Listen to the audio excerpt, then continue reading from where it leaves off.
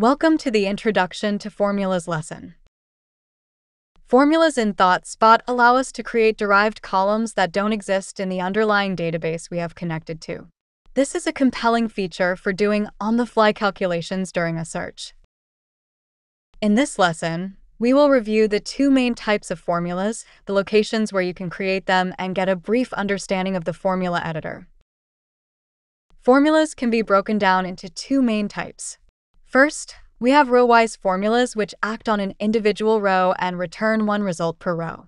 Some examples include addition, subtraction, and if-then-else. Aggregation formulas combine multiple rows to return a single result. Examples include cumulative sum, moving average, and standard deviation. You can create formulas in the Search Data section of ThoughtSpot. To do so, click Add under the Data Source panel and select Formula. You can also create formulas in data models as well. Formulas in models act as derived columns so that anyone who uses the model as a data source will see the formula as just another column.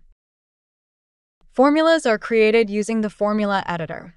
Start by naming the formula and then start building the formula in the formula editor.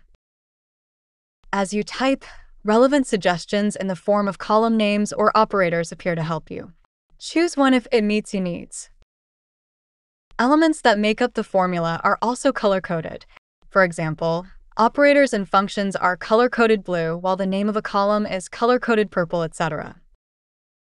To help you with the syntax of the formulas, select a formula type and then a function.